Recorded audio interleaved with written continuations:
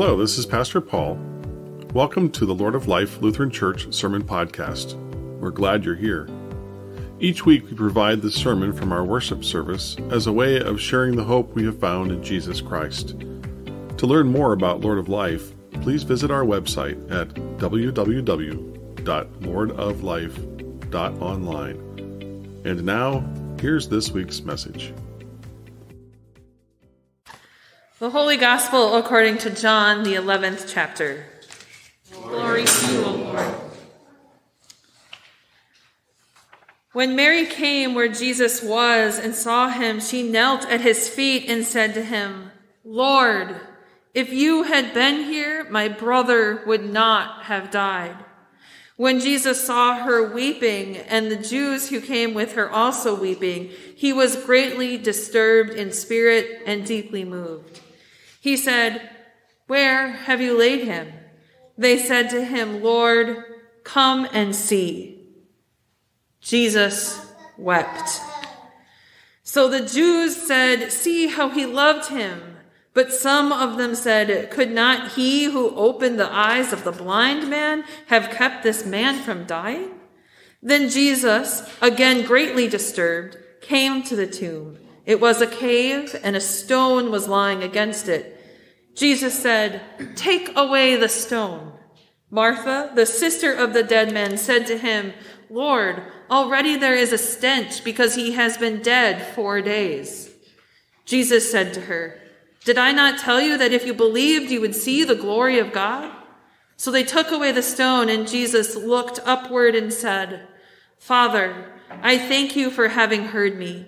I knew that you always hear me, but I have said this for the sake of the crowd standing here, so that they may believe that you have sent me."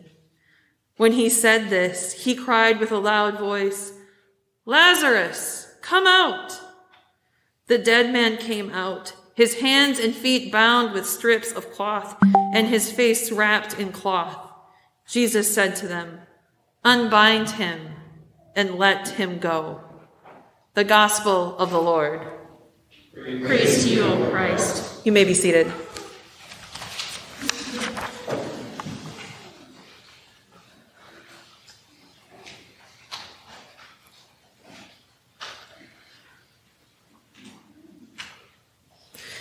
To you, God's beloved, who are called to be saints, grace and peace to you from God the Father and our Lord Savior Jesus Christ.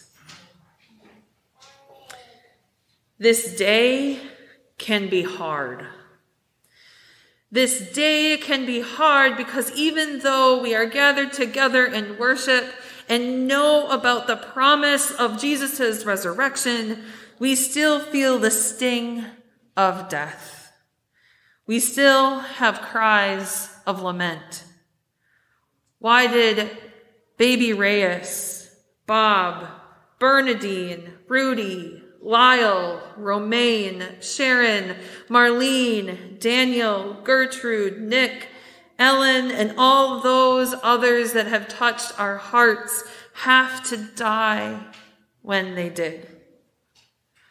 Why couldn't we have just a few more moments with them? The lament of time doesn't just come to us because of those who have died, but in our daily choices. We lament that we have to choose between relationships and work, friends and family, family and work, and more. We lament that for almost 2 years now, we haven't been able to see our friends as much as we'd like, to feed each other as a community in mind and spirit around dinner tables as much as we'd like.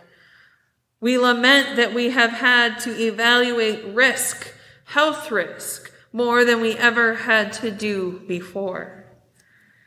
We lament because it's hard to love neighbors who don't seem to love us back. We lament because there are times when life is just so hard. We can't do anything else but lament. And it has been a hard 2 years. Just over 750,000 people in the United States have died from COVID-19, 5 million in the world. This COVID reality that we have been living in just seems to be marching on and on.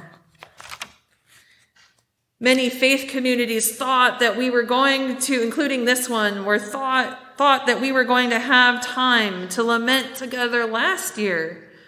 But as COVID cases and deaths were increasing all over the world, preventing us from gathering in person, lament was exchanged for anxiousness, caused not only by unknown a health future, but also an unknown political future, as we faced a very contentious election last November.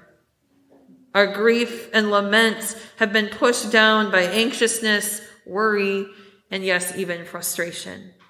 Lament was pushed out of our hearts because thinking and seeing positives were the only ways many of us could convince ourselves to put one foot in front of the other. And now, this year, effective vaccines have allowed us to come together to worship and life to return to some sense of normalcy. And as we glimpse normalcy, mourning and lamenting those who have died rest heavily on our hearts. We want to mourn. We want to allow ourselves to be sad. We want to cry.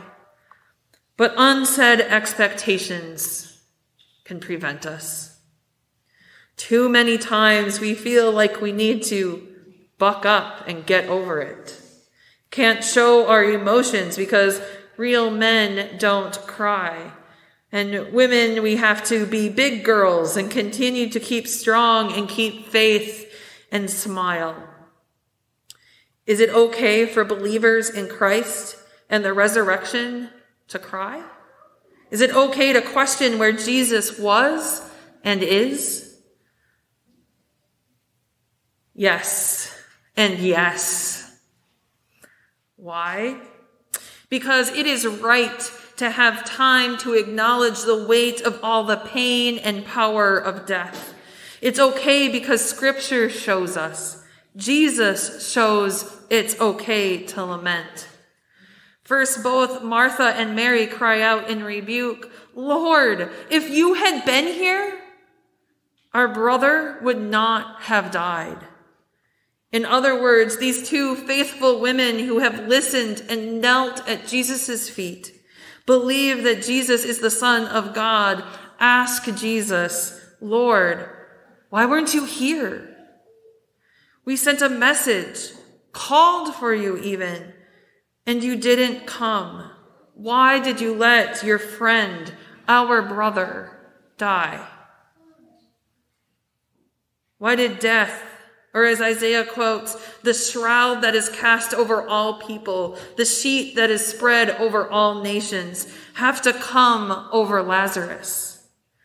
Jesus offers no rebuttal, no excuse.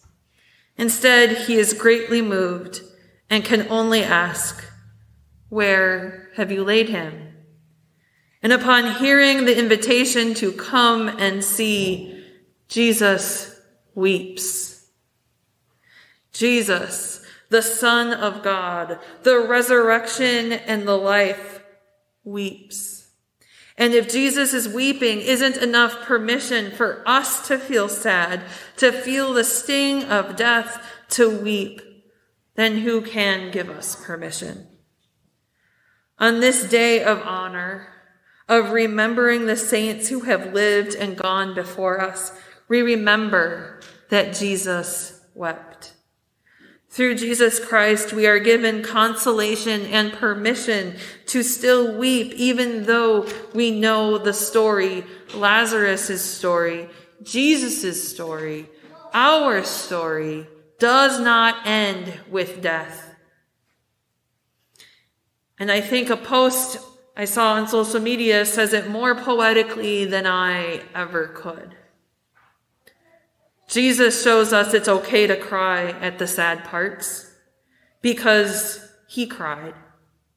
Jesus knew that Lazarus was dead before he got the news, but still, he cried. He knew Lazarus would be alive again in moments, but still he cried. He knew death here is not forever. He knew eternity and the kingdom better than anyone else could. Yet he wept because this world is full of pain, regret, loss, depression, and devastation.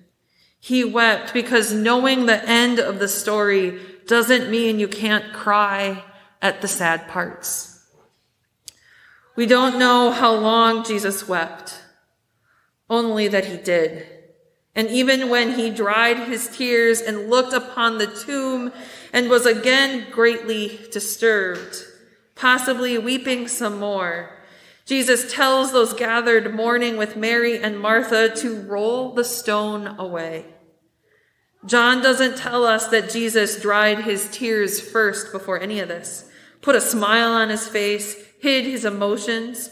John only tells us that he poses a question to Martha's protest and then thanks God. I thank you, Father, for having heard me. And in that prayer of thanksgiving said aloud for others to hear, I think Jesus was saying, I thank you, Father, for seeing my tears, hearing my lament, and thankfulness for Lazarus. I thank you, Father, for not taking the pain away that death causes for those living, but I also thank you for not ending the story here. Because by not ending the story here, God has also given us hope as we cry, grieve, and mourn. Through tears and showing all of his emotions to the world, Jesus gives thanks to God. And so today we give thanks to that God. We give thanks for the saints who have gone before us, especially those who have died recently. We give thanks for their lives, witness, and love. We gather together and welcome each other in the name of Jesus, the Savior of the world. We gather to weep, but also to worship, to proclaim Christ crucified and risen, to remember before God our siblings in Christ, to give thanks for their lives, to commend them to our merciful Redeemer and comfort one another in our grief. We remember them and the promises that were spoken at their baptism and our baptism. We give thanks for the promise that one day all will be like Lazarus, full of life and unbound. Death will be no more. Mourning and crying and pain will be no more, for the first things have passed away. Death, the great equalizer, the devourer of life, will be swallowed up forever. For when we were baptized in Christ Jesus, we were baptized into his death, so that as Christ was raised from the dead by the glory of the Father, we too might live a new life. For if we have been united with him in a death like his, we shall certainly be united with him in a resurrection like his. And until that day, in sure and certain hope of the resurrection, we give thanks that the Lord, the one who weeps with us, that the Father through the Son and the power of the Holy Spirit walks with us all the days of our life and forever, evermore. Amen.